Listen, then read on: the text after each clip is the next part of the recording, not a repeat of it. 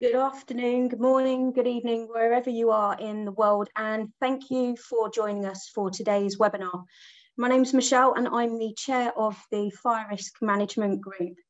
Today's webinar is going to be brought to you by Anne Isaacs, who is one of the vice chairs of the Fire Risk Management Group. At the end of the session, we will be joined by Gary Laird and Ian Scott, who will be taking part in the Q&A session at the end. Throughout the session, if you do have questions, please can I ask you to pop them in the Q&A box at the bottom of your screen rather than the chat function, and we'll make sure that we pick them up there.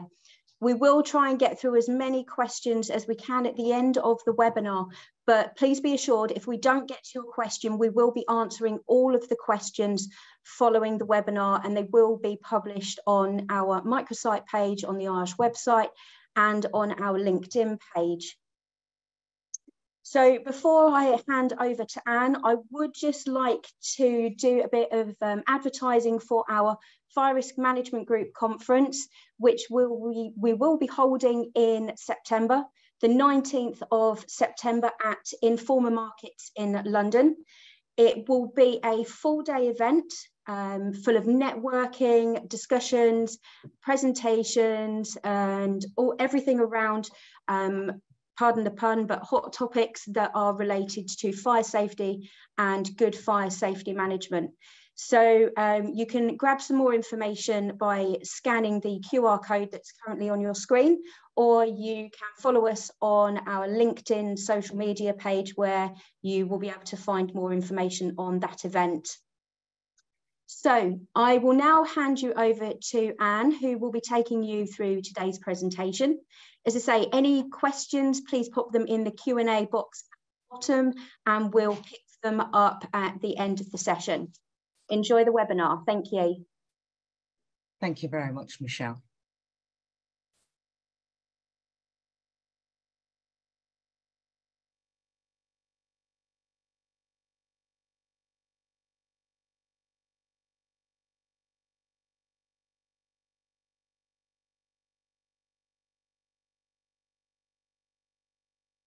Good afternoon, everybody. I hope you're all well wherever you are in the world. So the goal of the IOSH Fire Risk Management Group is to provide information for workers, managers, and contractors and visitors with a view to developing a culture of promoting fire safety in the workplace and at home.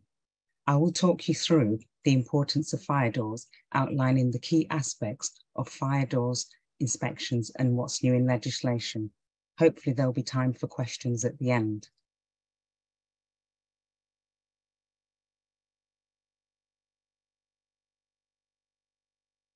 My name is Anne Isaacs, as Michelle has introduced me. I've been a member of the Institution of Occupational Safety and Health for 14 years and have volunteered on various committees and groups within IOSH for all of those 14 years.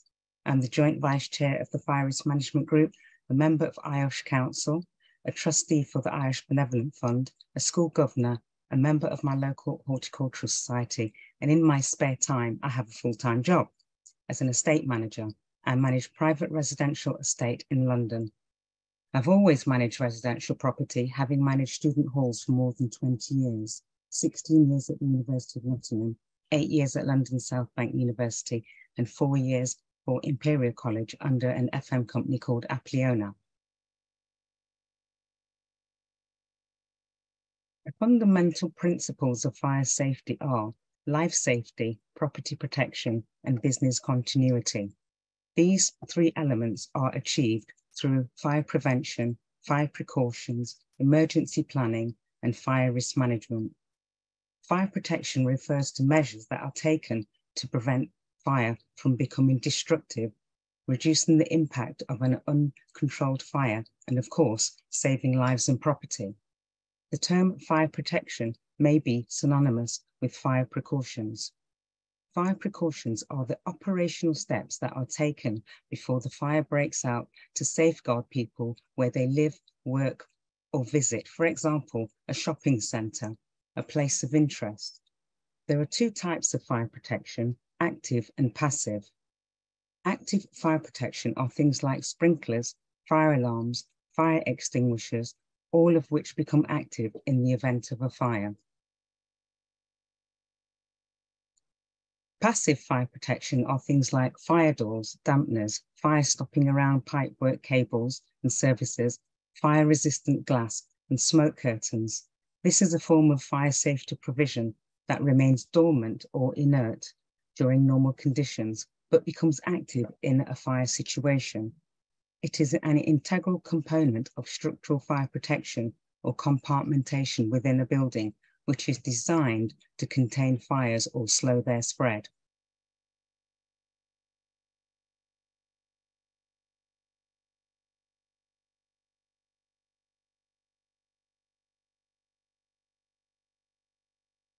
Of all passive fire protection items that are available, the fire door is the least thought about or even considered. These pictures show how those individuals acted.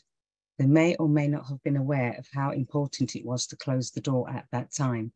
As you can see, the rooms are intact, but the door did its job. I'm just going to pause for 5 seconds because I just want to ask a question. Michelle, can you just come on the screen for a moment for me, please? I just want to check the view. Are you seeing the slide or are you seeing my, is it just the slide that you can see? We can see your slide, what went right, when things went wrong, and we can see you at the top, well, the top of my screen. That's fine, because I just want to, before I go any further, because there was a little change on my side, so everything's all right for everybody to view. Thank you very much, Michelle, checking that for me. So moving on quickly, at one of the student halls that I worked at, in the first year, there were 32 automatic fire alarm activations, which I will abbreviate to AFAs.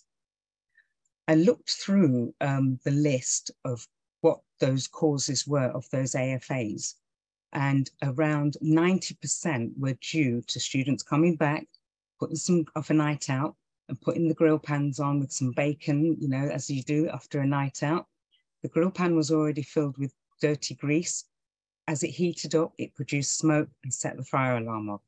So there was fire brigade were coming out almost constantly. So the following year, I engaged with the fire brigade who visited the hall, gave safety talks to the students, and I put in place a very strict check-in regime so that every week grill pans were checked. If they were dirty, I would put the grill pans in, well, not myself, I had a team. They would put the grill pans in the sink with fairy washing up liquid. So if anybody needed to use the grill pan again, they had to wash it. Detectors were checked. The kitchen doors were checked and make sure that they closed. And if there were any remedial works or any damage, that was done quickly. Fire extinguishers were checked, etc. If the students either wedged open the kitchen door or covered the heat detector or the smoke detector on the corridor with socks, they would have to come and see me because I basically had to tell them off, but that was part of the job. But by putting this system in place and getting these checking regimes in place, the following year, the AFAs were reduced to 6, one of which was a real fire. And these are the pictures that I took myself. The pictures don't look as bad as it really was. And this slide, it doesn't do it justice at all, but it was really bad. But when the fire alarm went off, the students had evacuated.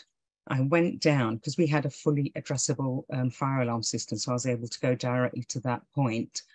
And I looked through the vision panel in the kitchen and it was full of smoke, and the chip pan that this student had put on to make chips was fully ablaze. When I went back to the fire panel, obviously the fire brigade turned up and did what they had to do. The heat detector in the kitchen had set off the alarm. The heat detector is set at 59 degrees. So it was pretty hot in that kitchen. I kid you not, if that door was wedged open, this would have been a very different affair. So what of this ordinary fire door?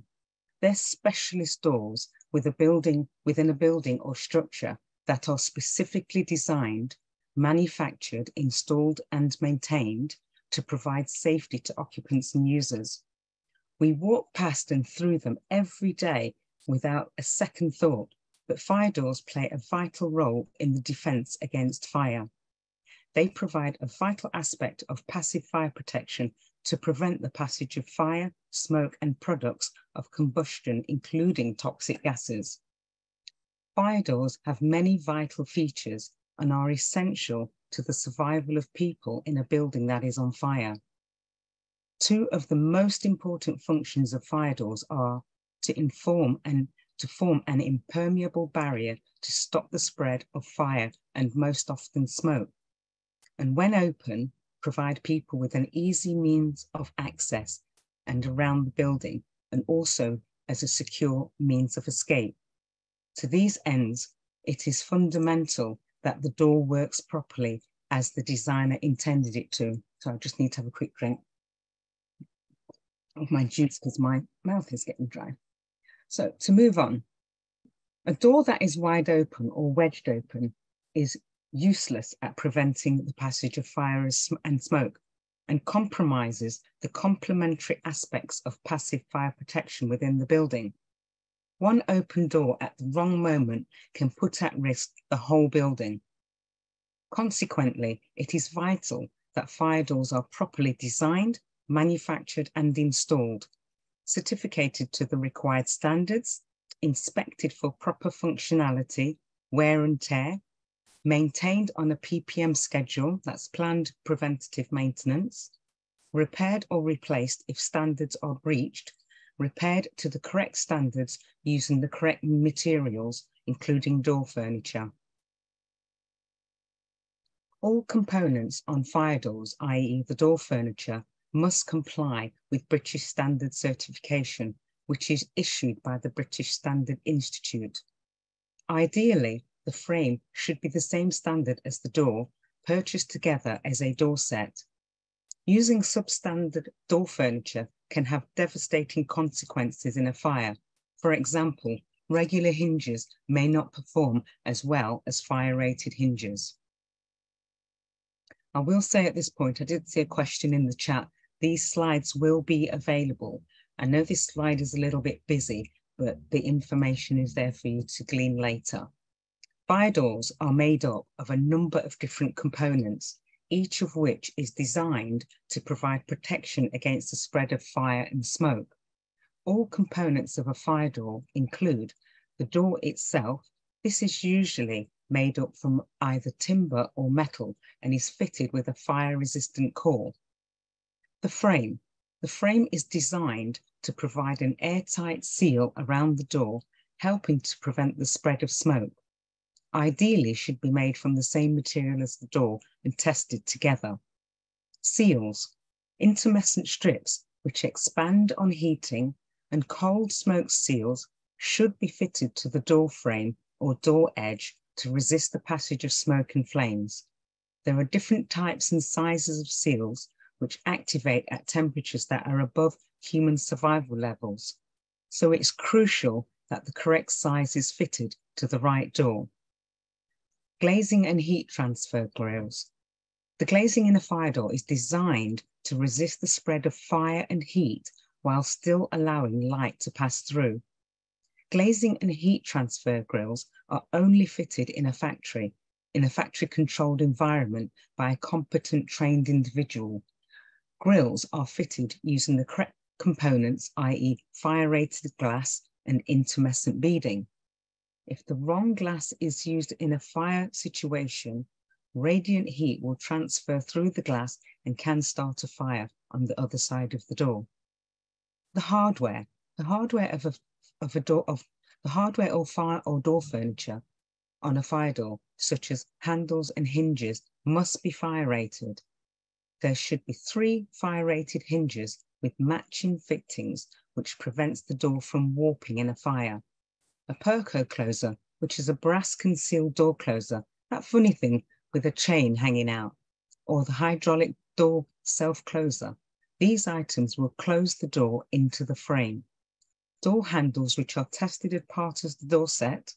Other hardware, depending on the type of door, could be a spy hole or a letterbox, latches, etc. All should be fire rated. Signage, fire door keep shut sign, preferably should be screwed in place.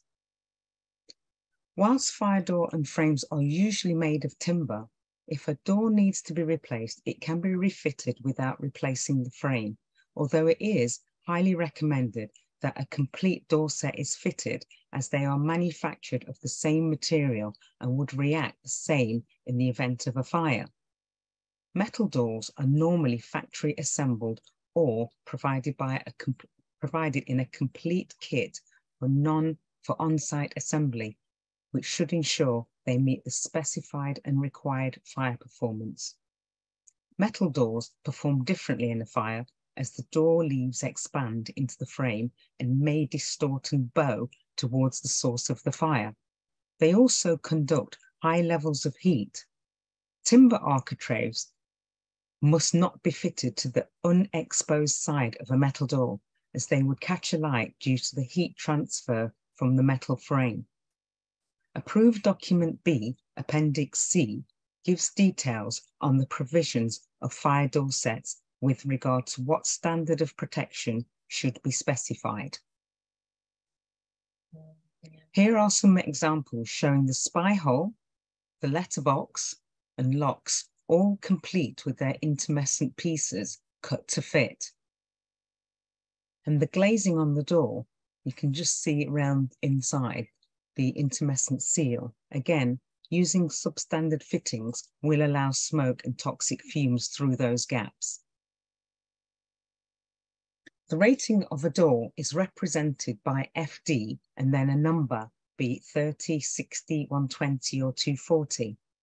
This number represents the minimum amount of time in minutes that a door maintains its structural integrity in the event of a fire. Fire doors with a rating in excess of FD60 are rarely used on escape routes, but may be found where the prevention of property is important. For example, in data storage areas where documents cannot be removed in the event of a fire, or in security-sensitive environments. Some of these doors have the appearance of timber, but may be constructed of a mineral core. Here are the initial specifications of an FD30 fire door. Note the minimum thickness is 44 millimeters for a thick, solid door. No cracks, no damage, and it must fit firmly into the frame. Here are the initial specifications of an FD60 fire door.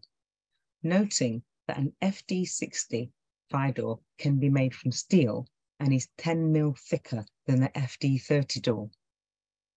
The British standards now includes new fire precautions in the design, construction, and use of buildings to ensure the standard is harmonised in a recently revised British Standard 9999 Code of Practice for fire safety in the design, management, and use of buildings. External grade steel rated fire doors can be rated in tests undertaken by independent third-party test houses up to 6 hours fire resistance. Typically, doors are manufactured from 1.5 millimeter thick galvanized steel to give high intrinsic levels of strength and security. Intermescent steels are installed into the grooves that are cut into the door or the door frame. As soon as the temperature in the vicinity of the intermescent strip exceeds 200 degrees Celsius, usually about 10 to 15 minutes after the start of a fire, the seal swells and closes up the gaps between the door and the frame. Drop-down seals may also be fitted to the lower edge of the door. Smoke seals. With smoke seals, as smoke is an even greater threat to life and property than flames, particularly in the early stages of a fire, fire doors should also be fitted with a cold smoke seal to prevent the ingress of smoke around the door edges. I used to tell my students that the smoke will kill you long before the flames are licking at your heels. And that, I tell you, got their attention because it is really true. Combined smoke and intermescent seals are available. Fire doors that require smoke protection are designated with an S suffix. So then it becomes an FD30S or an FD60S and so forth. It should be noted that non-fire rated exterior emergency fire escape doors are often incorrectly referred to as fire doors. They do not have to have a fire rating. Their main issue is in terms of security, but their primary function is to provide a means of escape. Depending on what the building is used for, some fire exit doors unlock when the fire alarm is activated. It has been known that opportunity thieves set off the fire alarm and then sneak in once the doors are open. Remember, fire doors have the function of maintaining compartmentation within the building, and that travel distances are there as a guide to give the maximum distance from one compartment where a person could seek safety to the next. Fire doors and final exit doors have different functionality and serve different purposes. A final exit door may be fitted with a quick opening latch or a push bar egress mechanism and should never be fitted with a self-closer. In a building that I worked in, it was an old building and the flat doors were originally the 1930s Georgian style, like the one shown in the picture.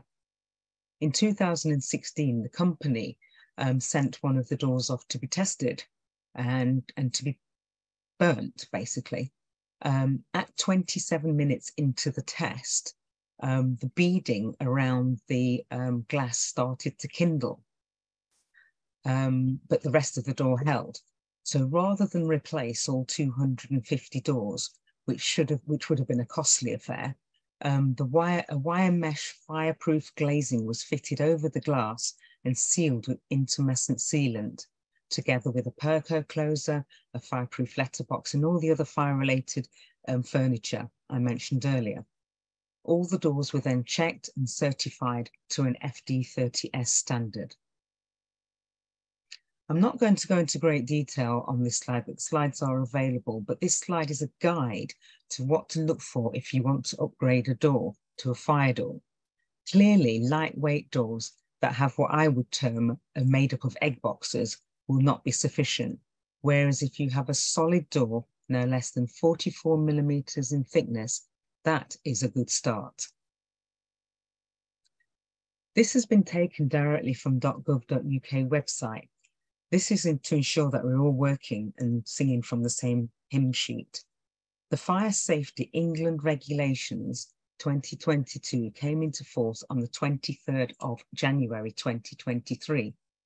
It's important to note what is written, that it is a criminal offence if the breach places one or more persons at risk of death or serious injury in the event of a fire.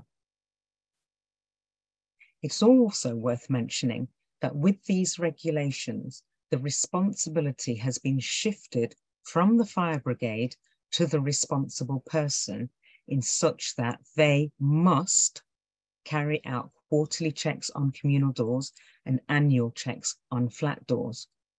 I would recommend that you read Statutory Instrument 547, Fire Precautions England, which tells you what you must do in relation to fire doors. It's only 7 pages and is a very easy read.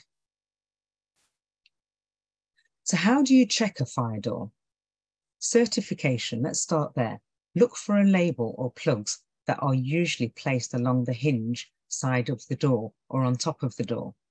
Gaps around the top and sides of the door should be less than 4 millimeters. The bottom of the door no more than 8 millimeters.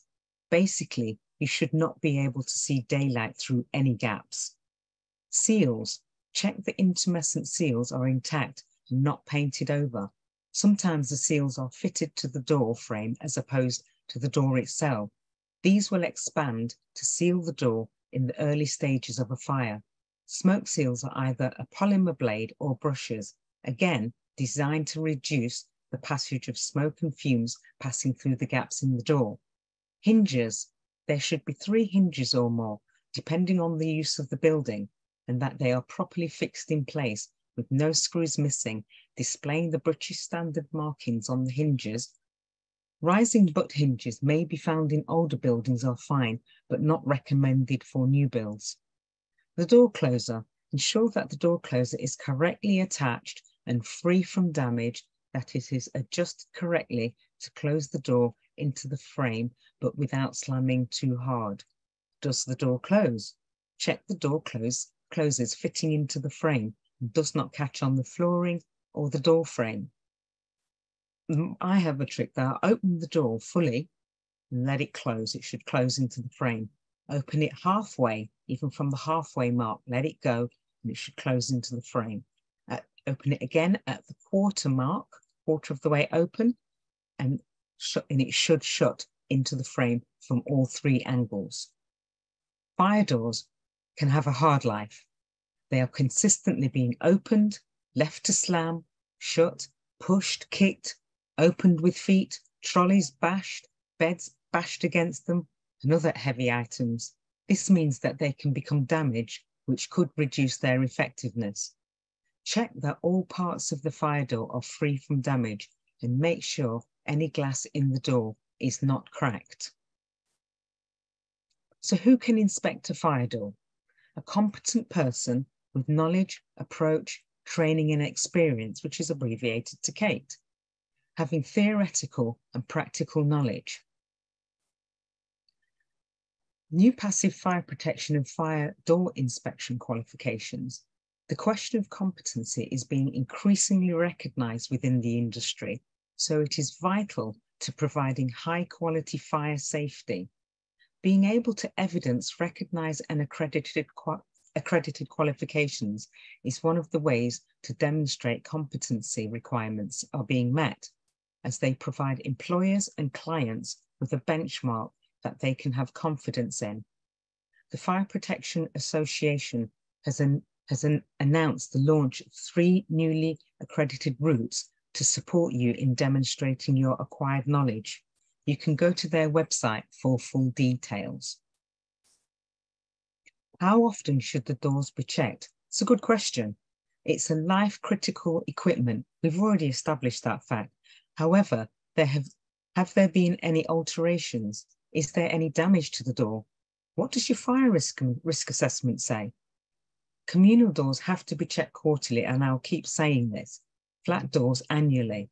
And doors in a hospital or a shopping centre should be checked even more frequently.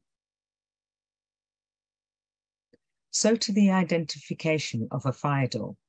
The first step is for the manufacturer to construct a fire door design to a specification that in their opinion will resist fire for a specified length of time. The door set will then be tested by an approved fire testing centre, and if it is passed, any door sets constructed to that specification can be considered for certification.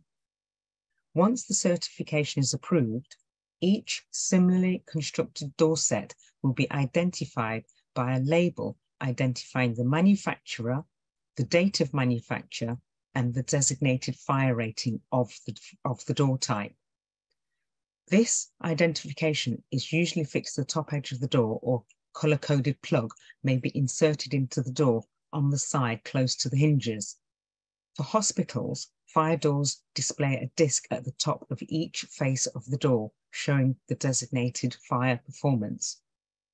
Identification marks can sometimes be removed or painted over during installation or adjustment of a door set, but if the work has been professionally carried out, this should be avoided. A fire door may carry other labels or marks, but these may not refer to a third-party certification scheme, in which case you should contact the manufacturer for evidence of performance. Manufacturers can certify fire door sets both for identification purposes and to guarantee their performance in a fire situation. The British Woodworking Federation, BWF, is a major organisation that provides fire door ratings. BWF fire ratings for fire door assemblies are stated in minutes and prefixed by the words FD, as I've mentioned earlier. As part of the steps being taken by the BWF to simplify fire door identification and eliminate confusion in specification. The existing FD20 rating is no longer available. Every BWF Cert fire door assembly carries a permanent and tamper-evident label. For more information, visit the British Woodworking Federation website. BM Trada exists to help make certain that the materials, products, and processes are tested, inspected, and certified for their customers are always safe, quality compliant, and fit for purpose. The Woodworking Association, BM Trada, uses a system known as Q-Mark, which is a series of coloured plugs inserted into the door to indicate the fire door type. Member details, the scope of certification during specification installation, and service history. The label or plug indicates that the door is a third-party certified fire door, and provided that it has been installed and maintained in accordance with the manufacturer's instructions, it should provide the fire protection level indicated. Timber doors that have achieved third-party certification from BM Trada feature colour-coded fire door plugs, giving specifiers and building owners a way of establishing that the door is certified. For more details, visit BM Trada website. If keeping your fire door closed at all times is inconvenient, you can fit them with devices which hold the door open legally and safely. These devices must fail safe and release the doors to close when the fire alarm sounds.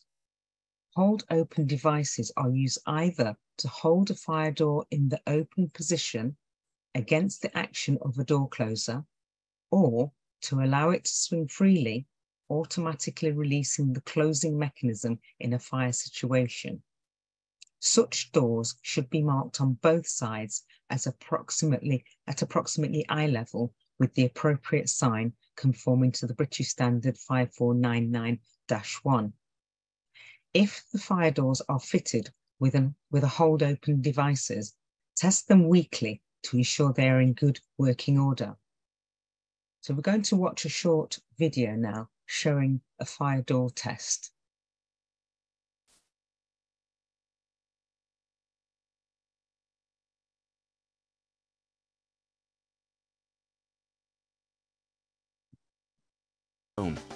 This short film was shot under test conditions at the UCAS-approved test house of Exover Warrington Fire and shows just what happens to fire doors when components are fitted incorrectly, or worse, not included at all. We tested 3 identical 30-minute fire doors, fitted into identical frames, all with correct 3mm gaps between the door and frame. Door A was glazed incorrectly, using toughened safety glass and with no intumescent seals in its glazing system. The intumescent smoke seals around the door were fitted in pieced sections rather than in continuous lengths along the 2 long edges and across the top. Door B was also glazed. This time, the correct fire-rated glass was used and was installed using an appropriate fire door glazing system. All other components were fitted as described in the manufacturer's instructions. Door C simulated a typical fire-rated entrance door installed in flats and apartments, complete with an ordinary letter plate and viewer, but with no intumescent seals between the door and frame. It's a situation we often find, where letter plates are fitted without any correct fire protection or where a non-fire rated door has been installed. As the test starts, smoke begins to appear from all the doors, as the facings on the doors burns almost immediately.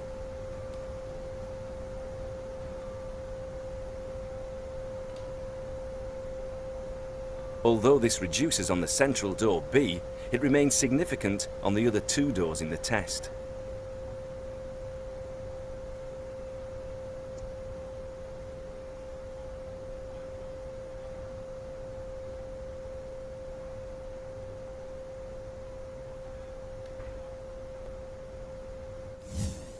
Almost immediately, cracking is heard coming from door A as heat reaches the glass. and after only 4 minutes, the glass dramatically fails, and the door is engulfed in fire and smoke. Imagine if that door had been in a hotel corridor. The fire could have rapidly reached other parts of the building where occupants were trying to escape. A frightening situation. The door is sealed to allow the remainder of the test to continue. It's now 5 minutes into the test, and the letter plate on door C falls out, setting fire to the outside of the door. Imagine if this was in a block of flats. Fire and smoke would spread down the corridor, endangering the lives of other residents, as well as causing a potential significant fire risk to the fire and rescue authorities. To continue the test, the burning letter plate is extinguished, and the letter plate slot in the door is sealed. Our focus continues on door C, the door with no intumescent seals, which has not only allowed smoke to pour from its frame surrounds, but is now starting to glow red hot as the fire burns through from the edges. As this part of the test reveals, intumescent smoke seals are crucial in the installation of fire doors. Without them, not only is the fire rating of the door reduced by 50%, but by now, killer smoke would have been spreading to other parts of the building for over 15 minutes. The door is now sealed as we focus on door B for the remainder of the test. We're now approaching and then exceeding 30 minutes, and our correctly glazed and correctly installed door is still holding back the fire, doing what it was designed and engineered to do. It's 33 minutes before this door finally gives out. The test complete, the view from the fireside reveals more. You can see how doors A and C are completely burned through, threatening danger to the fire and rescue authorities, whilst the correctly installed door in the middle is charred but has remained intact. Remember, fire doors are not ordinary doors. They're engineered fire safety devices. Their correct installation and maintenance is vital in preventing fire and smoke from spreading, saving property and protecting lives. For further information about the correct specification, installation and maintenance of fire doors, visit bwf-certifier.org.uk.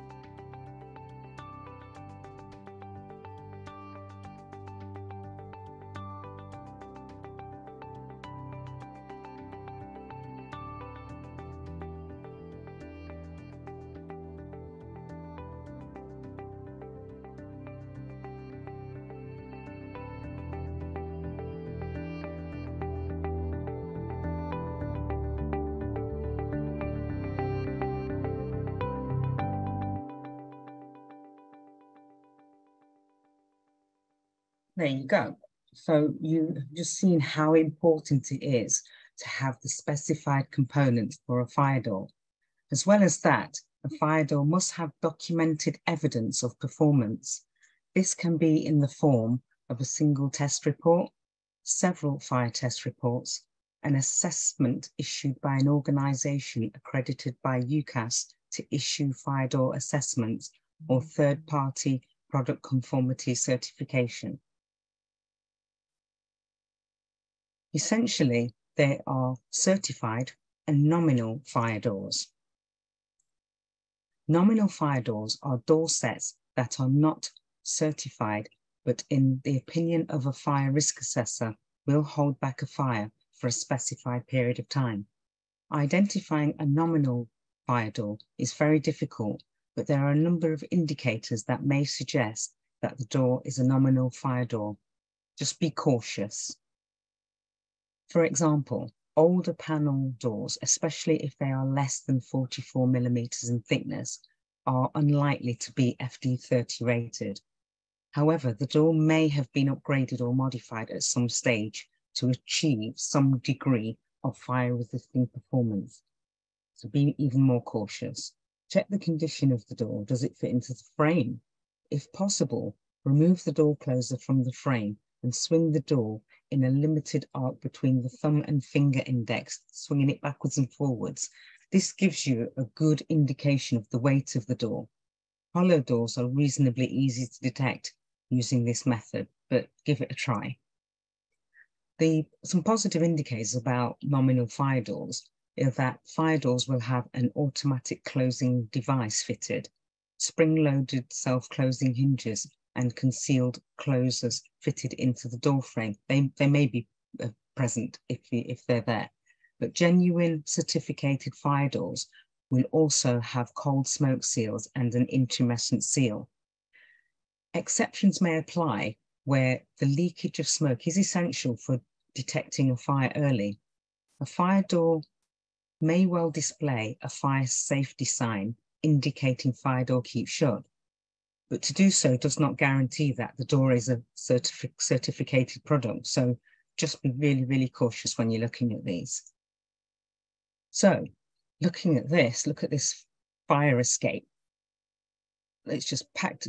That is just ridiculous. That is just really, really, really ridiculous. So they're not great doors. And I think you don't need any glasses like what I'm wearing to see that there are so many things that is wrong with this. And then we've got a great looking fire exit door. So to close, I would urge you to check the doors regularly, carry out any repairs as quickly as possible, as that humble door may one day just save someone's life.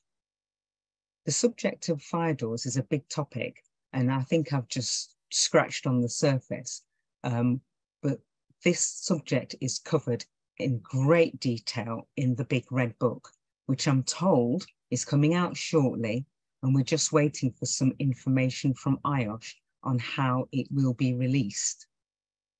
So that just leaves me to say thank you for listening, and why not join the Fire Risk Management Group on LinkedIn? You can just scan in this QR code. So I'll now take some questions.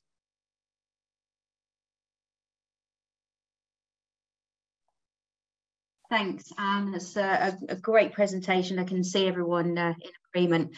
First off, I'd just like to thank everybody that's been taking part in the Q&A behind the scenes. There's been some great advice being shared by everybody throughout the session. So thank you to everybody for doing that.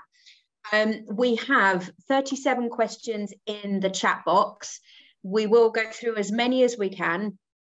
But as I say, if we don't get to your question, please be assured that after today's webinar, we will be downloading all the questions and responding to those, which will then go on to the Fire Risk Management Group microsite page, as well as our LinkedIn page.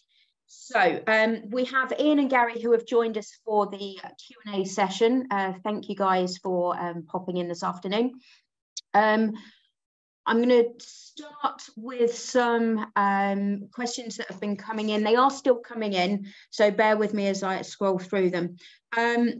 First off, what designates that a fire door must have a smoke seal?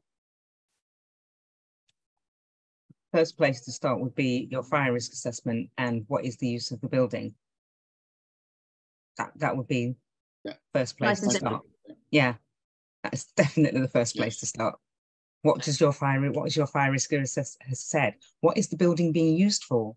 All of these elements will determine whether you, for argument's sake, sleeping accommodation, that goes without, well, in my opinion, goes without saying, because you want to protect the life of the people. Because as I said in my presentation, and it's a line I've always said, that the smoke will kill long before the flame gets anywhere.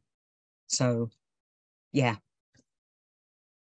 Yeah, no, that's great. Nice and simple, straightforward. What does your risk assessment say? What are you using the room for? So this one is around fire doors and when there might be a slight variation in the requirements. So at what height does a fire door not have to have 3 hinges?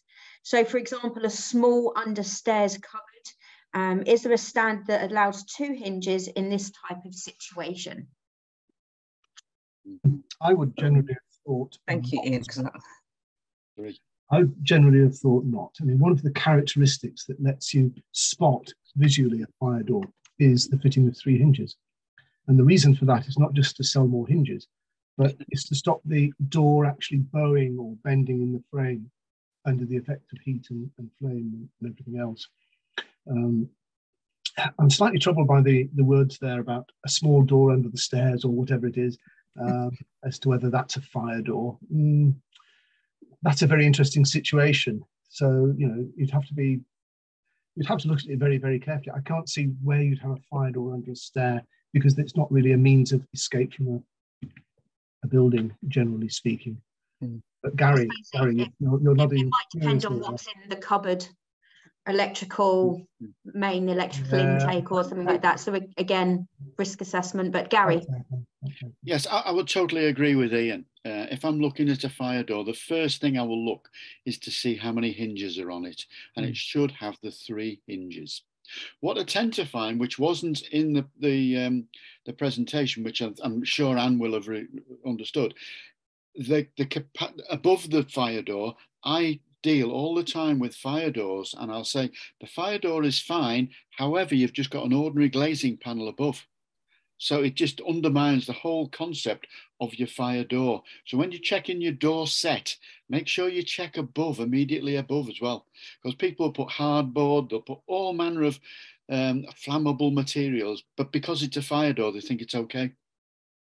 Yes, the glass panel above the door is generally to enable more light. Yes, transmitted into the room, and particularly in student accommodation, people get very shy, so they'll put a poster or a piece of cardboard up to add to their privacy, which is entirely understandable, of course. But yes, that has to be treated exactly the same. But another comment I could add to that is I was watching some of the chat and comments that people were making. When a door set is put together and the door and the frame are matched and put into the wall, etc., these days it's entirely and completely right and proper that people who are doing the installation work take photographs. Digital cameras are so easily available, not even on a phone, you know, small digital camera, and take photographs and show the way in which the frame has been offered up to the wall and installed. And intumescent ceiling, for example, construction material ceiling has been put around the frame to provide a fire stopping around the frame, between the frame and the block wall or whatever, to make sure that that structure doesn't allow smoke and flame and heat and such like to transmit readily. Gary, last word on this one from you? I agree with what Ian has just said there. Enforcing authorities, particularly the fire service, and also fire assessors, are now focusing on compartmentation as part of the overall strategy of fire safety in that building, of which, as we've spoken about, the fire doors are an integral part. Absolutely, definitely. So obviously sticking with the subject of fire doors and certification. So we've had a comment in, I recently saw some fire door certification marks and stickers had been painted over. What would be Ian holds his hand, so does Anne. What would be the recommended action to resolve this? Sorry, I didn't get my words out. Ian, Anne? Well, first of all, so taking the paintbrush off the person who painted over them in the first. Yeah, I mean, that's a fascinating question, because this is the sort of thing that in reality, in the real world, this actually happens. So to wind back a little bit, if it's a relatively new building or whatever, then you'd specify the type of door you want fitted. You want a light door, do you want a dark finished door or whatever. There shouldn't be any reason to paint it. One of the indicators for nominal fire doors, and I think that's a great misnomer, you know, it's either a fire door or it isn't. And to suggest it's a nominal one means that it has some sort of quasi status of being real or not. And one of the other indicators for that is they are painted over, usually in gloss white paint, to make them look nice. But then you look at these things and you think, well, if somebody's painted over this label, I mean, what was the original specification? If you've got the documentation, then if you've kept that in your fire risk management system, then you would know that it's an Acme, there are other manufacturers, I'm sure, an Acme fire door has been ordered and it was installed by the installation company, and you've got documentation for it. I suppose if you can't get the paint off the door or off the covering the label, then you'd have to go back to the manufacturer and see if you can get another label which could be applied. I would doubt they'd actually give you one, because you could apply that to any old door that you bought down in the market, as it were. So it's not a responsible thing to do, and it should have been handled in a different way, I think. Thanks, Ian. So we touched on the automated door closers during the presentation there. Question in, are acoustic door release devices accepted on doors to high-risk rooms, such as kitchens or laundries? I would say no. You'd say no? I would say no. I would say no. Sorry, Gary. I didn't see your hand there, please. Sorry, I was just going to say my opinion is no. I agree, Gary, simply because is it the most reliable and robust system or not? And I'm a great believer that going back at times to engineering control is a great thing to do. Acoustic pullback devices might work in many cases, in many operations, just like any other type of device, just like the self-closing mechanism. But if you can use a more robust and reliable system, that would be better. Yes. Yeah, agree. Talking around fitting of fire doors. So a couple of similar questions in. Who is able to fit a fire door? Could a carpenter who has a rough idea of what they're doing fit that fire door? Gary, your hand's straight up there. Yeah. We spoke earlier on about the competency of people fitting not just fire doors, but fire sets, which includes the surround as well. So I've been out on so many occasions as an enforcing officer where Bodgett and Scarpa have come and put the fire doors in, and they don't meet any standard. So if I was commissioning work to be done to fit fire doors, I would want to know the competency of the person, find where they've done some previous work and get a reference, a testimonial that the doors were fit for purpose, etc. But many's the time people will always go for the cheapest option, and you are the world's worst when you come along and say, well, it might look very good, but it's not a fire door. And I've got this problem all the time at the moment where people have had doors installed that don't meet any standard. I recently had the same issue in a building where they changed the flat door without asking, because all the flat doors have their own certificate. And we had to get the health and safety consultant to come and inspect the door after the work had been done. And I kid you not, these are supposed to be like builders, but you could see the daylight in the door gaps. And even the door, when you pushed it, it was moving. And I said he had to come back 3 times to get that builder to get the door right. So what we're doing now, we're not, any doors that will be fitted by a competent individual, not Joe Soap, who's just happened to be doing a refurb, because that is a headache.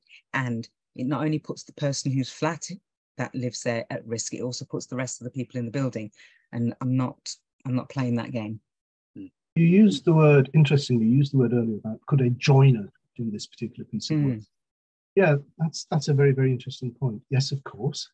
But the other word to use is this fire door and frame, this door set with its strips and its self-close and everything else, is actually an engineered solution.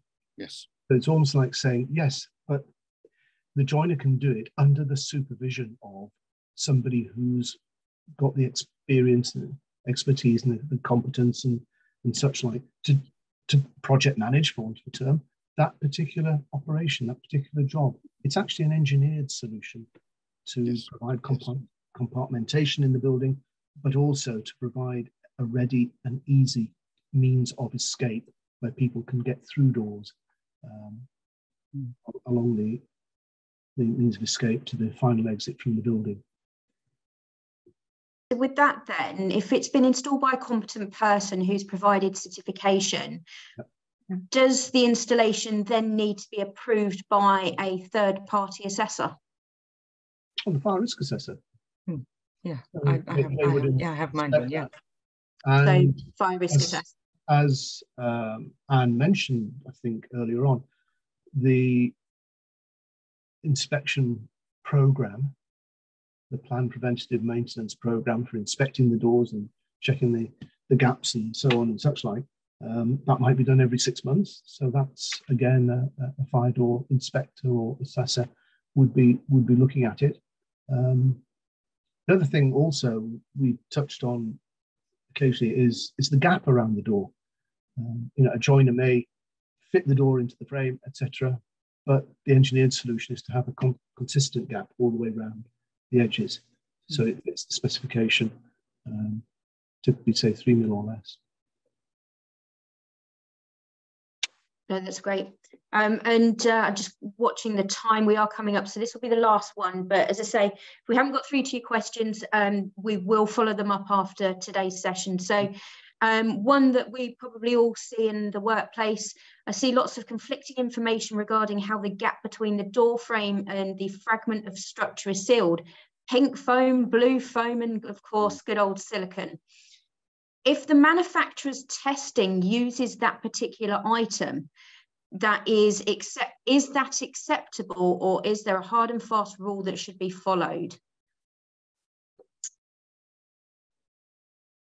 Interesting. Another question. All I can say from my experience is I've seen pink foam used many times. I'm sure different colours of foam are available, but it's intumescent foam. It fills the gaps and is there as a piece of passive fire protection. It's sitting waiting, hoping never to be used, but it's a gap filling foam. It's a specific product. You wouldn't nip into B&Q and just pick the first capsule or whatever and have a ratchet gun to pump it into the gap. No, it's a specific application. And I think also the word cost and expense has to come into this. It might be expensive to use, but this is life safety equipment, and that's what you have to pay. Gary, final word with you. Yeah, final word. We mentioned earlier on about the Fire Safety England regulations, where the responsible person is now indeed responsible for work carried out. And I try and impress upon people there is a major training need there. If you are the responsible person, do they really know what they're responsible for? And I would suggest not. Thanks, Gary.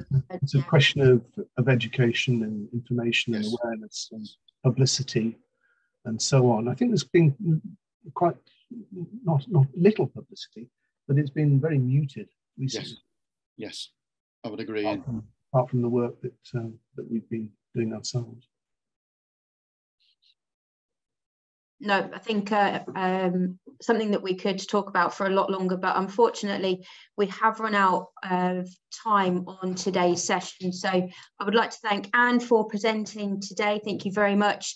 Thank you to Gary and Ian for joining us at the end there for the Q&A session. And in the background behind the IOSH Webinars logo, we have Amir, who's been making sure that things have been running smoothly for us today. So thank you very much, Amir.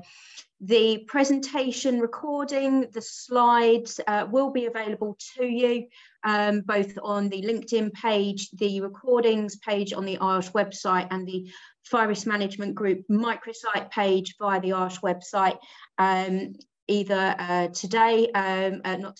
tomorrow or early next week. So please keep an eye out for that. Please do join us in September, if you can, for our Fire Risk Management Group conference, and be sure to give us a follow on LinkedIn as well. Please keep an eye out for the Q&As in full, which will also follow with the presentation and slides as well. I hope you've enjoyed today's session, and thank you very much for attending. Our next session is in July. We will be doing a webinar on PEEPs, so personal emergency evacuation plans. So keep an eye out for information on that website, on that webinar as well, sorry. Thank you for joining us and have a great day, whatever you're doing. Thank you very much. Bye-bye. Bye-bye. Take care.